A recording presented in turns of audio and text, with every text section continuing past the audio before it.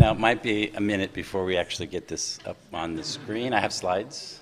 Let's see if that comes up. Press the button. I'm not sure what's going on here. Always a moment of, I think I'm going to do this. Okay. All right, while we wait for that to light up, it doesn't look like it's on. I don't think it's on or warming up yet. So I'm going to, as Albert told you, I'm going to be talking about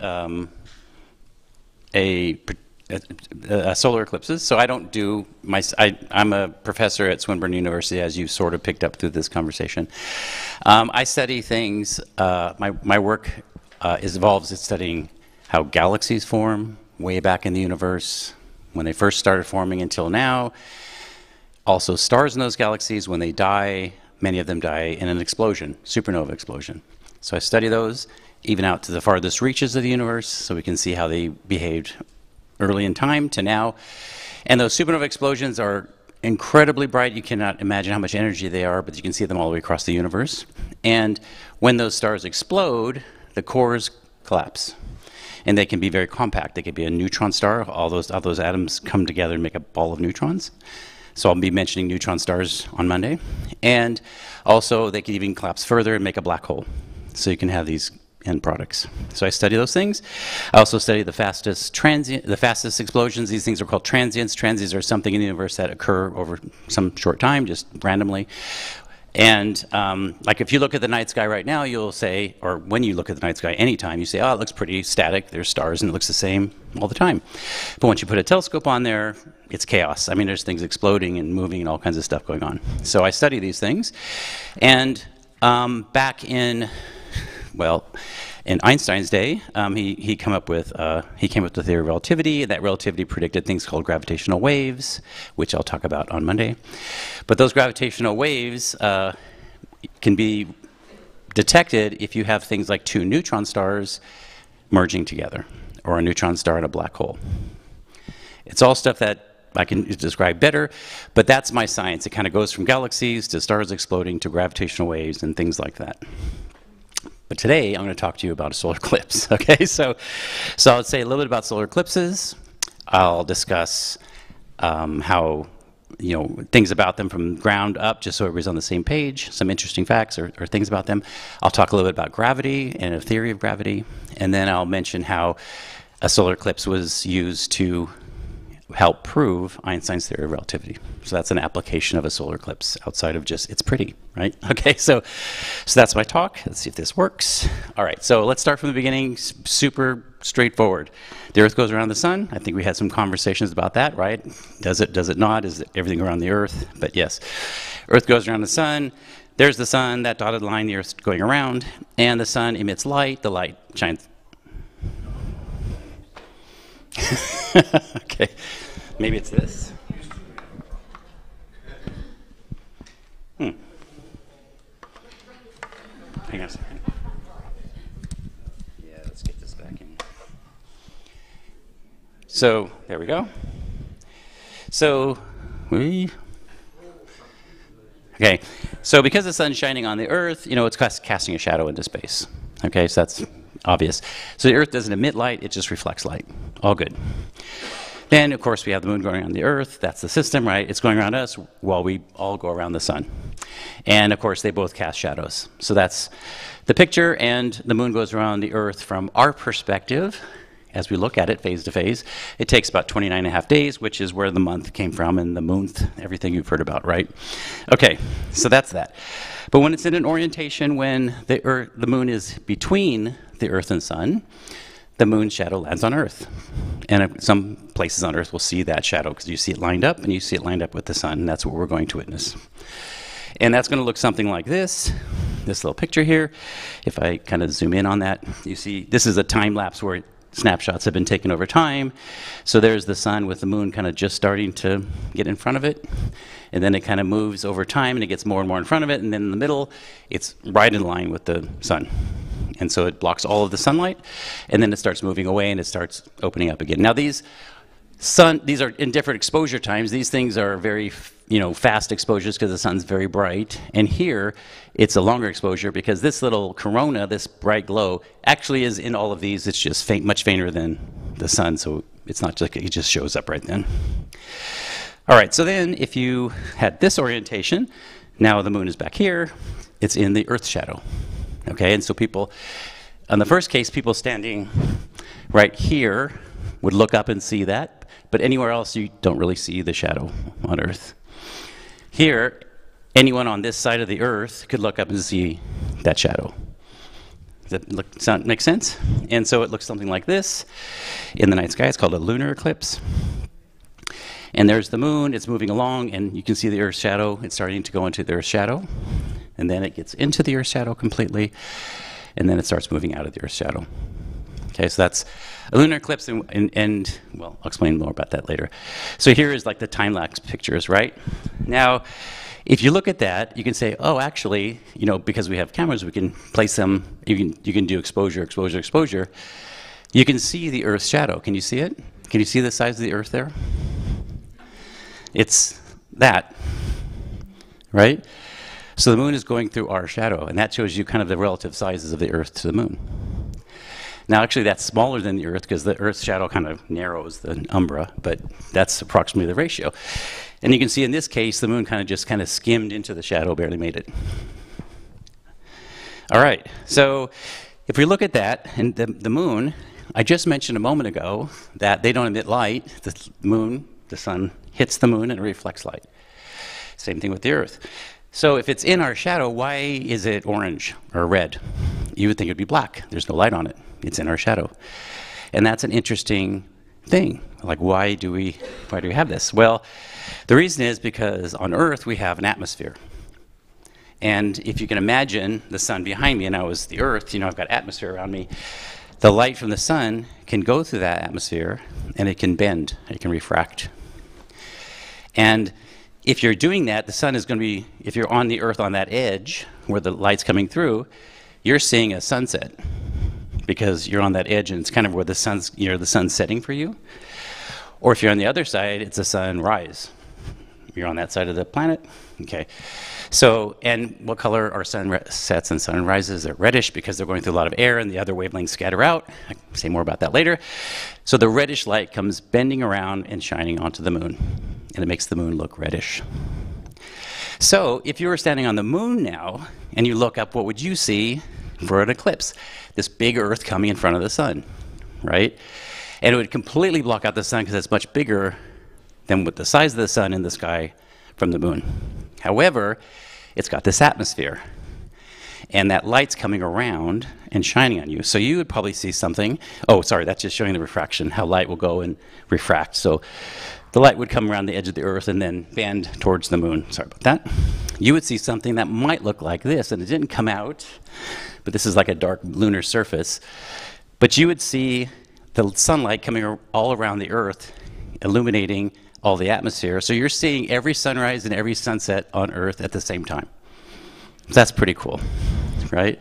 So that's an interesting perspective from the moon.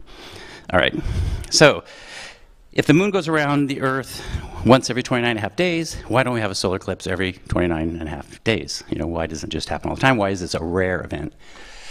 And that's because the moon's orbit around the Earth is tilted by about 11 degrees.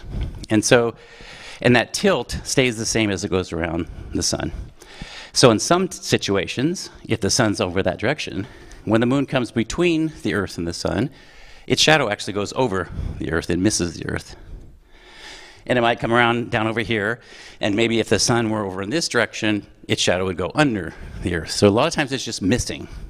Because this isn't to scale. That moon is really far out, so you only have to be off a little bit to miss.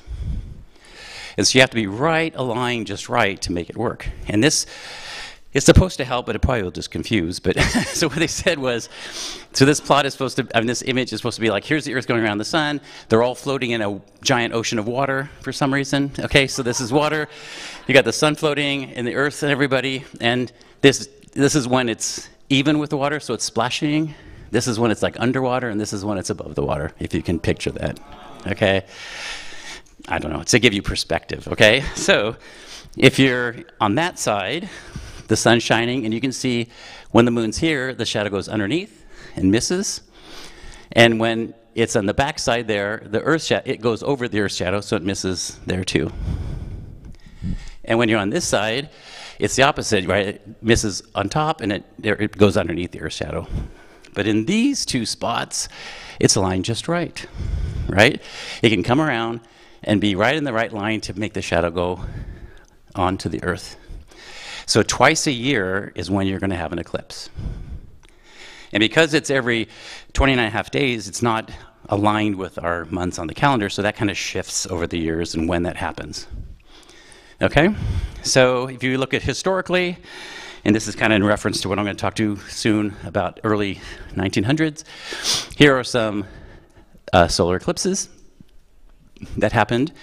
And then you can see June, December, May, November, April, October. It's just doing that kind of, every twice a year, but it's shifting. And if you look at the lunar eclipses, this is a different plot, kind of stretched. You can see that it's basically just 2 weeks later, or before, 2 weeks before, because it takes about 2 weeks, right, from full moon to new. So this is something that tells you that eclipses are rare, and but you can predict them, of course. And people are going to see lunar eclipses a lot more than solar eclipses, especially total. And the reason was earlier. You can be anywhere on that side of the Earth and see a lunar eclipse, but you have to be a certain spot on the front side to see a solar eclipse. So here's the shadow of the moon on the Earth from space, and only people in this area can see a total solar eclipse as it moves along. So it's just a small area, and most of the time that's over the ocean. So, good luck with that, right? so to see one, you've got to travel around the world to catch them. Okay. Now, we've probably seen this plot a lot, or something like it, right? And some of you may, if you're inquisitive, might say, oh, why is it a strip? Why does it curve? What is this? Why is it circled here and like weirdly shaped over here? If you look closely, there's 4 minutes of eclipse here, but there's only like 3 minutes here and then 2 minutes. Why is this changing and why is it weird like that? Well, on a flat plane like that, that looks unusual, but you have to remember the Earth's round, right? And so that is just kind of the motion of that moon coming across. Its shadow, as the Earth's turning and moving, both things are moving, it's going to make a path. And then, of course, this part of the Earth is closer to the sun than this part because you've gone around a curve. And you can imagine a shadow kind of just changing as it goes around a ball, right? And if you're farther from the sun, the moon is going to be smaller in the sky, and therefore, or farther, and therefore it probably will cover the sun less amount of time. All right, so that's the basics. Here is a time-lapse movie of a total solar eclipse, something that we're going to, similar to what we'll see. This one was a little shorter than ours, but this will give you an example of what you will experience. So you can see it's time-lapse, everybody's moving crazy fast, right? So it's daytime, maybe like 2 in the afternoon, everybody's kind of hanging out, it's a bright sunny day, everything looks great. But the moon starts covering it, and then you have a total eclipse. So it's almost like it's dusk. And it's interesting because birds will behave differently, flies like land on the ground, they don't know what to do, it's just weird, right? And so you have this cooler, you feel cooler, and it happens like this for a while, it's dark, you can see some stars, and then it's back to normal again. So it's just a really, time lapse of course, so it's much longer than that. But it's a really cool event, and that's hopefully what we'll experience. Okay. So, the last bit I'll talk about is why is the moon the same size as the sun in the sky? Because that has to happen for have a total eclipse like this, especially for the case of this experiment. Well, it's not the case for other planets. For example, this is an eclipse on Mars. So on Mars, the sun's farther away, so it's smaller in the sky, but it has two little moons, much smaller than our moon. They're not big enough to block it, so you just kind of see it passing by. And even though they're tiny, but they're a lot closer to the surface, so if you're looking at, they're a lot closer to you, so they look bigger in the sky. They're still not big enough to block and make a total eclipse, and they're not round. Even if it blocks, it's kind of weird. So that's different. But for us, we have a round moon and a round sun, and they're the same size in the sky. It's just It's what it is. It's an unusual series of events that led up to this. But the thing is, it wasn't always that way. So we're kind of in a special time, if you think in geologic, astronomical times. We're in a special time that this is the case. But the moon is currently roughly the same size as the sun. Now, its orbit isn't a perfect circle, so sometimes it's a little bit farther from us, sometimes it's a little bit closer. It's a little bit elliptical, okay? And so as we're going around, sometimes if it's on a part of its orbit that it's closer to us, it's as big as the sun, or if not a little bigger. Sometimes if it's farther in its orbit, it's a little bit smaller than the sun because it's a little bit farther away. And so you'll get either a total eclipse where it blocks out the whole sun, or an annular eclipse where this is like an annulus, right, like for ring. So you're blocking most of the sun, but not all. It's just too far away. Or maybe its orbit kind of takes it on a path like this, where it's only blocking some of it, a partial eclipse. So those are the different types of eclipse. And we're going to see a total, which is rare. All right, so it wasn't always the same size in the sky.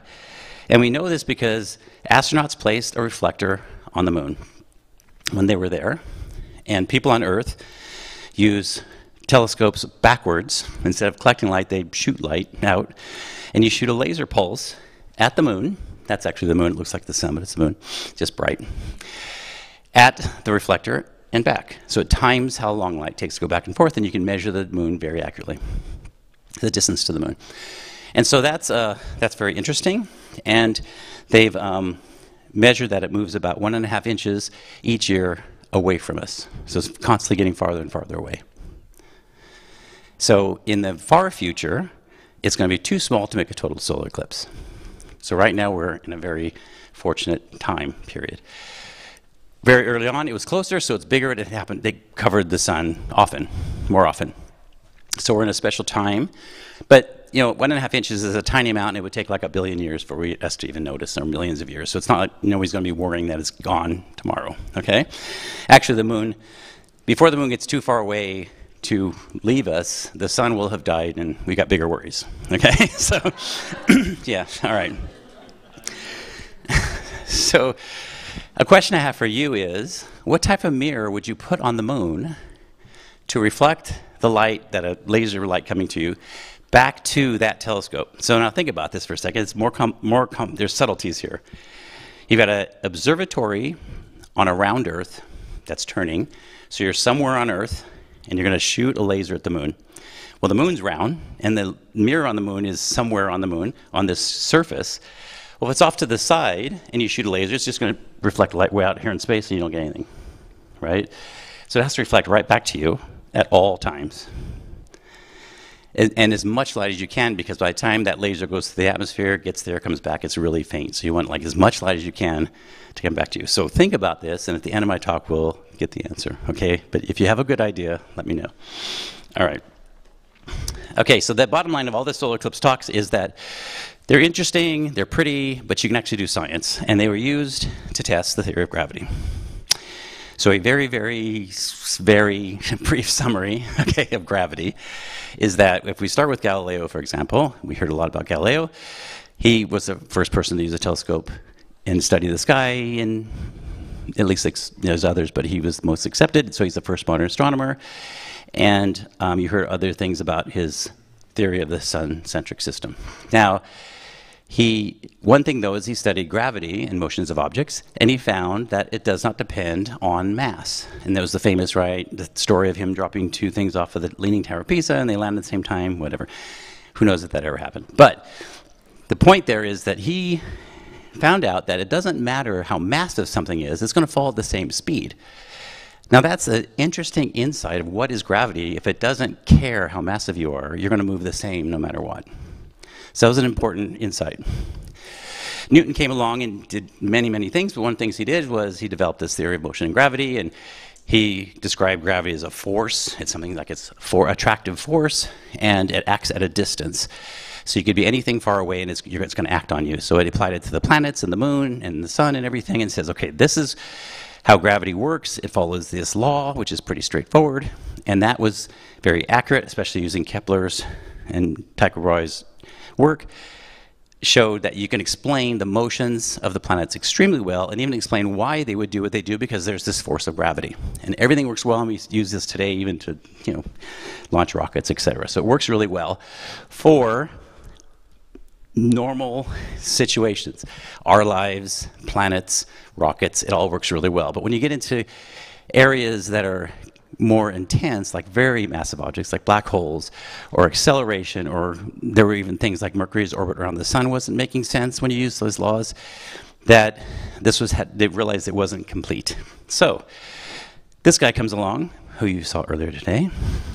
Oh no, not who you saw earlier today, but his, yeah, exactly, and thought about it a lot, and and came up with this concept of space-time, where you're merging two separate concepts, space and time. Usually you think of those as separate. And what it does is it describes how space-time is in the presence of mass. Like if you can imagine like a three-dimensional grid, and you stick a massive object in there, all of that grid warps because that mass is there. And so that space tells how mass to move through it, and mass tells how space to warp. So these are the concepts that he came up with. And here's some illustrations of what I mean. Okay, so you say you have an Earth and an apple, and you're going to drop the apple. Now, if you drop the apple and you were to take snapshots of it as it fell, say every second, for example, you would get something like this. So you'd have it, and you'd take a snapshot. Let's see, and another snapshot as it's falling. Okay, you're taking these pictures. Now, if you align those pictures in time, you can see how it's fallen. And it falls kind of faster as the longer it goes, and it makes this curve in time as it's falling. So that's what Newton said, is this force of gravity is pulling it to Earth, and it's causing it to make this curve. Einstein said instead, he thinks it's a grid of space, and it's space warping near the Earth that causes it to do this. And so you can see how that warping of space causes the same trajectory, observable trajectory. And that apple is still in the same coordinates on that grid the whole time. It didn't move. It's space that's actually making it move. So this is the concept that he came up with, but is it right? And so you want to test it, but you can imagine it also like this, like that space is just being warped over time because of presence of an object like the Earth, a massive object. And if you were to do it in 3 dimensions, you'd have something like this. It's kind of crazy. But you got space-time being warped into the Earth. And you can say, okay, I'll place an apple up in one of these coordinate spots, and let's see if it does that. Yeah. And then over time, it just falls to the Earth. It stays where it is on its coordinate grid, but it just looks like it's falling to Earth, even though it's not really going anywhere. Now, you might say, okay, why doesn't it keep going into the Earth? And why does it stop when it hits the Earth? And why is the Earth not getting swallowed into the space-time? And that's because the Earth is made of atoms, and atoms have electric charges, and electric charge is much stronger than gravity, and their repulsive force keeps them, they keep pushing out. So for example, and so I'm standing here, it's normal, I'm just standing here. There's no, you don't see any forces, you don't see like, why aren't you moving or whatever. But if the floor was, say, pudding, I'd just fall straight through, right? There's that force pushing me down all times, but because this is solid and pushing back, I stay where I am. If you didn't have that, you would fall in, down. And so the Earth is pushing out at all times to keep it on the surface. Did I hit that? There we go. So that's the concept of general relativity and warping of space-time to give the concept of gravity. So yeah, the Earth's pushing out at all times, keeping it in its position. And let's see if that thing goes away. Where's my bar? And then it applies to anything like satellites orbiting around. You can imagine this satellite trying to go from like one corner of the grid to the next corner, if you can picture a square grid. Every time it's trying to go corner to corner, that corner is moving, so it keeps trying to chase that corner around, and it ends up being a circle and orbit around the object. So that gives you a sense of Einstein's relativity. And there's another way people think of it is warping like a flat plane like this. So you say the presence of an object kind of causes this dent in space-time, and you can see how something would roll around because there's this warping space. Some people like that concept. So that's the moon going around the Earth, and then the Earth will go around the sun. So the idea here is that space-time is warped, so things are affected. Like if you're trying to go on a straight line, it's going to bend because of that. And that's the whole concept of this experiment. So with the Eddington experiment, here's the sun, here's the Earth, and a star that might be over where it says actual star, its starlight is coming out in this direction. It's actually going in all directions, but one of the rays is coming this way and would continue to go this way if there was no sun present, okay, and it would end up over here. But because the sun's there, it bends and ends up hitting the Earth in this case. And that sounds fine. We just realize things bend and it's all good. But if you're on Earth and you see that light coming in like this, you say, oh, some light's coming from this direction. That object is over there. And so you say, oh, that's where I see it, even though it's really over there. So it's moved farther away from the sun because of this warping from your perspective. So the problem is now is, oh, let's look at the sun and look at stars around the sun and see if they move. But the sun's really bright. And as you know, when you look up in the daytime, you don't see stars because the sun's so bright. That's a problem. But if an eclipse happens and you block the sun out temporarily, now you can see those stars and you can measure them close to the sun. So that's the concept that we're doing. And so the close stars will look farther away from the sun than they are when there's no sun. And it's just kind of a refraction, it's kind of similar to refraction where, we know the pencil is really here, but it looks to be here because it's been refracted by water in this case. So it's just the light rays are bent. All right, so now let's test the theory. So there's these people that came along a while back. Freundlich and Perrine were thought of using a solar eclipse to test Einstein's theory. This is way back to shortly after 1905, so this is like 1910-ish, I think, 11. They said, oh, we could do this to test the theory. And the idea is that in a solar eclipse, in the case of the one that we're going to look at later, there will be stars in the sky. These are like stars in a constellation Taurus. And you're going to measure them at some point when there's no sun, and then you're going to measure when there's a sun, and you're going to compare the two and say, hey, did they move? And you're going to hopefully see something like this. Normally, they would be the positions of the yellow spots, but when the sun's there, it's going to be where the red spots are. That's the aim. So they tried this, or they first said, oh, let's look at all what's on record, because this is also 1900, or it was 1911 or so, but they had plates, photographic plates from 1900s. And think about that. That's a challenge already. Photography isn't that, it was invented too much before that, 50 years before that. So you've got a big glass plates and stuff and people taking pictures, and you're thinking, okay, does anything even exist for a solar eclipse? And there were some things, they looked at them, but they weren't useful for this experiment. So they tried to do this in 1912 for a Brazil eclipse, but they experienced a bunch of rain. But they were the first person to try this. Then 3 expeditions said, that's a great idea, let's do it. So they went to Crimea, where there was going to be an eclipse in 1914, and there were some people from Argentina, Germany, and the US. And here's the people in a picture. This guy looks very excited to be there. Okay. And imagine them in some field. They set up the nice tea and everything. You got to be all prepper. But this is Arthur Eddington, so this is the person we're of interest. But anyway, this is the group that was going to do this. But this is in 1914. Can you think of anything else that happened in 1914? World War I, and they're in Crimea. This isn't a great thing. Okay. Okay, that's right. So World War I happened, not good. Germany declared war on Russia, and so the German people, the astronomers, they were forced to stay home or taken prisoner. This isn't good. Argentinian and U.S. astronomers stayed there, but they had clouds. So, you could see through some of it, but it wasn't good enough to work. So people are still, persistence, right?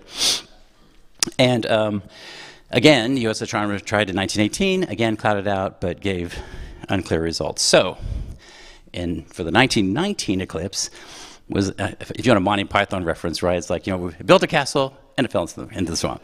So I built another castle and it fell in the swamp. Built another castle, it fell, it burned down, fell in the swamp. But the next one, okay, stay persistent, right? So they tried to do it, and so Eddington and Frank Watson Dyson organized a trip where the eclipse is going to come across the Earth in a pattern like this, and be in Brazil, and in this island of Principe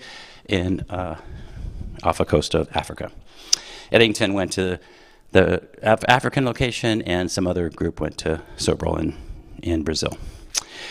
So, but this is now in 1917, before this, Eddington was conscripted to war, because this is wartime. But they made some exceptions. Oh, hey, you know, national interest, you know, keep him out, or maybe do some desk job or something. So he kind of was kept out, but then they had to go back in and back and forth. So eventually he was granted this 12-month extension, and that was nice because the war ended before that was over, and he was able to do this. Okay, that's just kind of putting you back in that time. In doing that, you have to think about this. This is, you know, pre-cars and everything, right? Or mostly. So it's like you got to take a ship, you got to load the ship with equipment, you got to carry stuff on horseback out to the location, you got to build it. I mean, it's a lot of work, right? You got photographic plates, and you got to take them in and out. You can only take a couple per you know, if it's a 4-minute eclipse, you get like maybe 5 images or something, because you're trying to get these things through. And then you got to develop them. Hopefully everything goes well. Then you got to save them and preserve them, take them all the way back because they're the only evidence you have. I mean, this is, you know, back in the day, right? There's no like we're going to sit on the internet. So you got to put yourself in your shoes. This is a tough expedition. Okay. Here's one of the things they had to build. So this is this telescope to study the sun. So they wanted to catch it when it came through this reflector into this telescope, and then they were going to take some photographic plates of it and measure these stars. On that, in Brazil on the day of the eclipse, it was cloudy, but it cleared up. And so they were able to get some images from 2 telescopes. One was, the smaller one was better, the other one was kind of blurry. And that's another thing, you don't know if you're totally in focus because you got to develop the film first, right? So you're like, let's hope everything's good.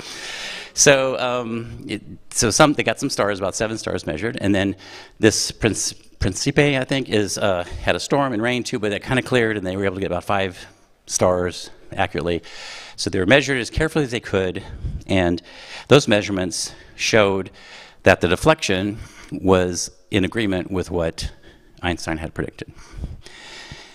Okay, so then there was a lot of hooray, you know, media, and I love this headline, right? Lights all askew in the heavens, men of science more or less agog over the results of the eclipse observations. And it says, like, the stars were not where they seemed or were calculated to be, but no one need worry. Okay? Okay? It's all good. We're all good here. And then, of course, you know, general relativity, you know, only 12 people can understand it, right? Anyway, so it's an interesting headline in the news. But this is also in the newspaper, and I thought this was actually really well done. This explains, like, everything, right? You've got the setup, right? It's looking at the sun. It's looking at a star, it's seeing a deflection, right? Here's the picture of the sun and the movement of the stars away from the sun. I mean, this is actually done pretty well done. So whoever did this was pretty well on it. So that's great. So this happened, and everybody's like, great, yay, you know, Einstein, yay, cheer him on. So success, and we're like, okay, because we've got like, what, 12 stars, sort of measured, looks pretty good, it just, you know, not your best thing. So another expedition, keep going, which I'll spend a little time on, is the Trumpler expedition. So R.J. Trumpler and a team, including Campbell from the Lick Observatory, went to Australia for an eclipse. Yeah, let's hear it for Australia. Okay. Okay. That's it. Aussie. So, exactly. And the conditions were great and sunny, as you would expect in Australia, right? So they had a great time. Sort of, okay, but they measured a lot of things, a lot of stars, approximately 200 or so, so they had a good measurement of this. But here's some pictures of the drama, right? You got a ship, you're loading stuff into the beach out in the middle of nowhere, horseback riding over to wherever you're going to, and then just doesn't look like a lot of fun, right? A lot of work. Then you got to build these things in the middle of nowhere, these gigantic telescopes, and make sure they're working well, right? And so, you know, some of them are gigantic. Right, so this is a big structure you've got to build in some desert area to do this. And this is an example of one of the photographic plates. So very big glass plates. And remember, they're negatives, right? So this is the black sun, and this is the corona, and stars are in reverse, right? It's a negative photograph. So that's what they're dealing with, these giant glass plates to measure the eclipse. This is R.J. Trumpler, and looking pretty cool. I think that's a pretty cool shot, working on some calculations with a whole bunch of shipping boxes. And then this is him working at the telescope, getting the data. So the data were gathered, and they got a lot more images, and they also had some reference images of those same stars taken from Papeete, Tahiti, which is an island in the Pacific in Polynesia. It's, well, Tahiti. And they were taken as reference images, like here's where the stars are without the sun, and then they took the ones in Australia with the sun, and you compared those two. So it was done pretty well calibrated. This has a close spot in my heart because I'm trying to build an observatory over here. So I've been here and I've tried to work on and been in that area, and they're very proud of the fact that they were part of this expedition. So here are some of the data.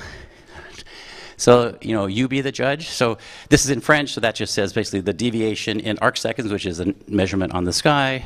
And this is the distance from the edge of the sun in solar radii or whatever. So it's basically saying as you go farther from the sun, how much deviation from where it should be. And so the green line is what you would get from Newtonian gravitation. The red is from Einstein. And so do you think those match the red one or the green one better, right? red better, but pretty messy still, right? But we're in a better place, right? And then more modern day is something like this by a couple people that I looked up. So it's a little more convincing, I guess you could say, in more accurate measurements. So this is showing you that if you're really close to the sun, that star is far off of where it should be. And as you get farther away from the sun, it's more to where it is without a sun's presence. So the sun is making a difference, and it's warping space-time as predicted.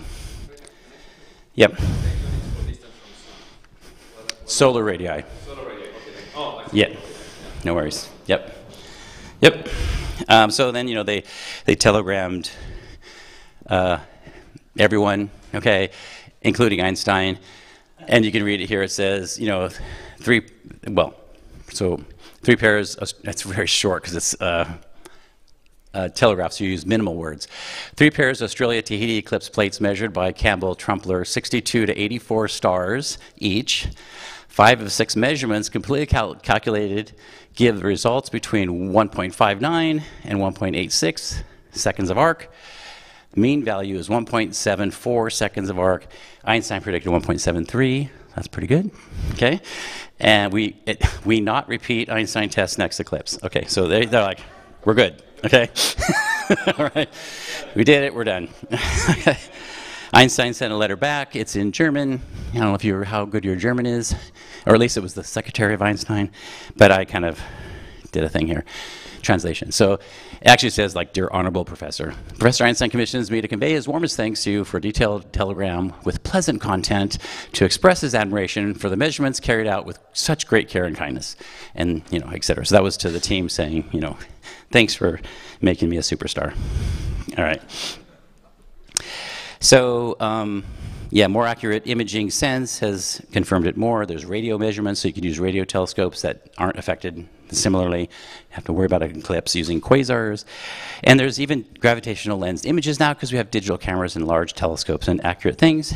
And for gravitational lensing, here's the concept. It's the same thing as I explained. Here's the Earth.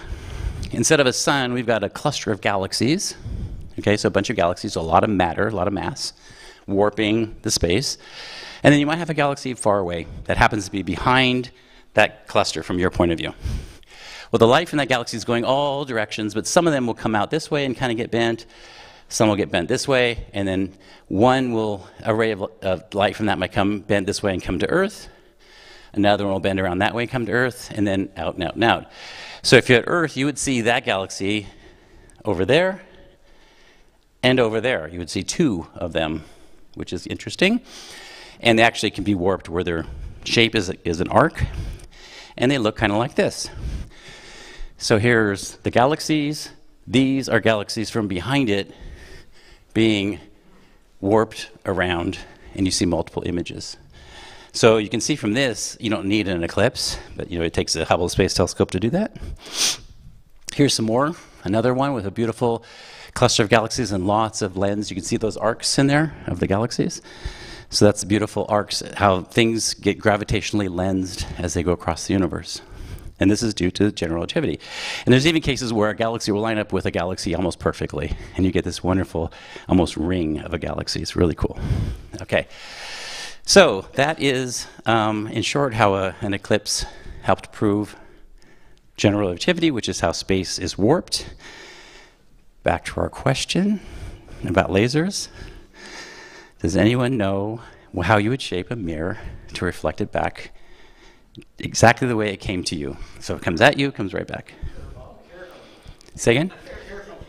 Carefully. What is it? Parabola? If it comes in, it'll send it to a focus. So that probably wouldn't work too well. Like a parabola this way? So the light comes in, it'll come up to a focus. So that's a spot, but then if you're coming this way, that focus has to be, I guess, the Earth. But then if it's pointing over here, yeah. So it's a good idea. Wait, go ahead first, sorry. What is it? A sphere would be good because it would hit it, but you would get very little of that light. Most of it would reflect off. So it's a good idea, but you're going to be a very weak response. Okay, well, I was going to say something similar. Basically, if I recall how these things work, is you have like a sphere of glass that will kind of reflect it, and then you have a reflected surface on the other side. So it kind of curves the light against the mirror, which then bounces back and curves it back towards you. I thought that's how it works. That's really close, if I'm understanding you. Okay. One last. Can you just like incline, like flat mirror, but incline certain angle, certain degrees, so that it reflects the light all the way back to where you want it? Yeah, but as things move, or you're moving, Yeah, but it's like something you can move. you can move it. Something you can move it remotely. Yeah, Right? that's possible, but you gotta.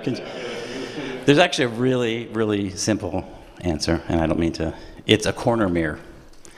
So if you take 3 mirrors and make inside of a cube, any direction light comes in will bounce around and come back the same way.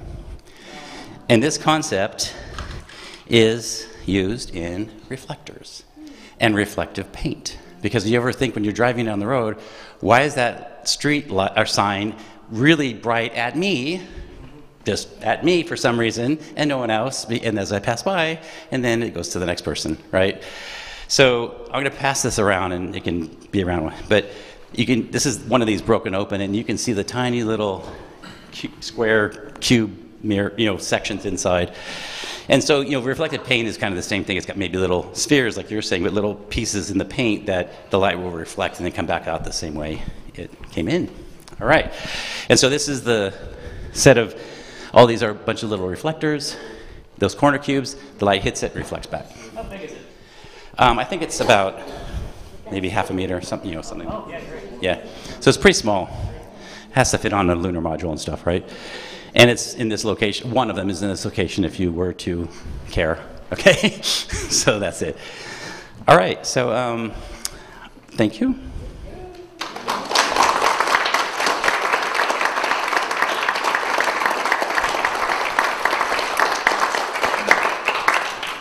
Now, I have some time, and I don't know if it's okay if I use a few minutes, because I did kind of end earlier than I thought, okay? If I have time, I heard a lot here about just trying to figure it out, scientists trying to figure this out, creative thinking, etc. So in the meantime, I made up a couple slides of some creative things. So first, I'll talk about Eratosthenes. So this is the person that lived about 100 years, 200 BC. People had thought the Earth was a sphere. He actually measured its size using creative thinking, a stick. Okay, that's a technical tool, okay? A straight stick, and some math. So that takes a lot of creativity. And so, when I talk to you about the lunar eclipse, you might see that, and that, and that. And back when the days before you have photography, you're like, oh, I'm trying to piece together what's going on there. But if you have photography, I told you that you can see the Earth's shadow there. So people thought the Earth was probably round. And so the story goes, he worked in Alexandria, Library of Alexandria, going through some scrolls, and read this one scroll about someone writing that, on June 21, which is the summer solstice in the northern hemisphere. So on June 21, the sun is at its highest point in the sky. they said the sun actually shines all the way down this really deep well on that day, but not other days. Okay, and that's interesting. And he said, well, I live in Alexandria, and on that same day, it doesn't go to the bottom of my well. It never gets to the bottom of my well. Why is it there and not here? So he thought about that, and most people might say, that's interesting, put the scroll away, go have coffee, right? But he thought about it, he's like, okay? So he said, okay, so here's the situation. You're in Africa, Alexandria's up here, this is a town called Syene, and that's where they said, oh, the sun's rays come in on that day, and it's right down to the bottom of the well. That's interesting. Well, he lives up here, and it doesn't get to the bottom of his well. And you can see why. Those rays will come in and not make it to the bottom. I mean, that's exaggerated wells, of course, but you get the idea, right? So, but he thought about this and says, maybe this is the case. The Earth is round, I'm on a curved area, and it's not getting into mine. So if I set up some sticks, I would say, in here, I wouldn't see a shadow on that day, because the sun's directly overhead. But here, I would see a shadow, and if I measure that shadow, that tells me this angle, that little geometry angle.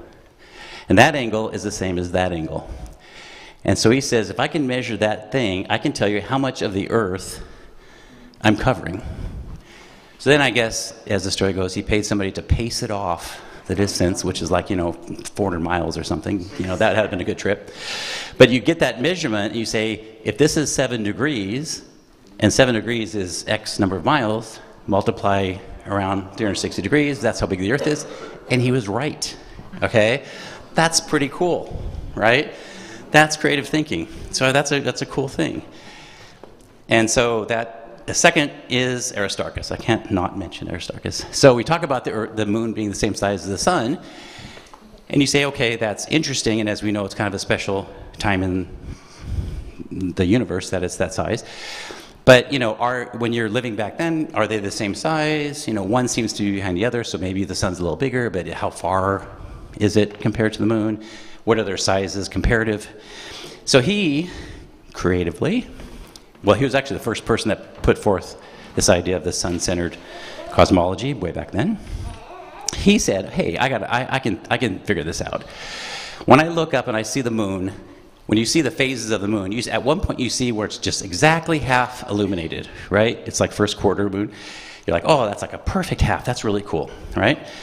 And then a little over 2 weeks later, you see it again, but in the morning it's the third quarter, okay? And it goes through all of its phases. Well, he says, well, if the sun is shining on the moon, which we believe it is, that angle between me and the moon when it's perfectly half, if I'm standing here, is going to be 90 degrees. The sun's shining 90 degrees at it. So he says, well, the sun is 90 degrees away from wherever I'm seeing that moon. Sounds great. And then he says, but if the sun's this far away, the moon is going to be about here. But if the sun is really close, the moon's going to be over here to be 90 degrees. And he said, well, if I time how many hours or whatever days it takes for the moon to go from first quarter to third quarter, and then third quarter to the first quarter, if it's really long this way and very short this way, the sun's really close. But if it's short, if it's even, the sun's like at infinity, right? But so he says, what's the difference between how long it takes for the moon to go phase to phase? And he also figured that the sun would be about 400 times as far away as the moon, and look at that, right?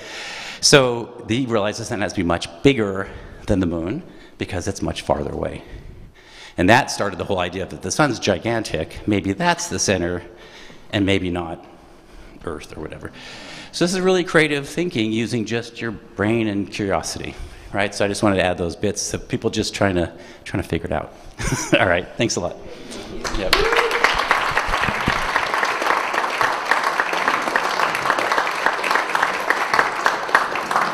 It's 3:15.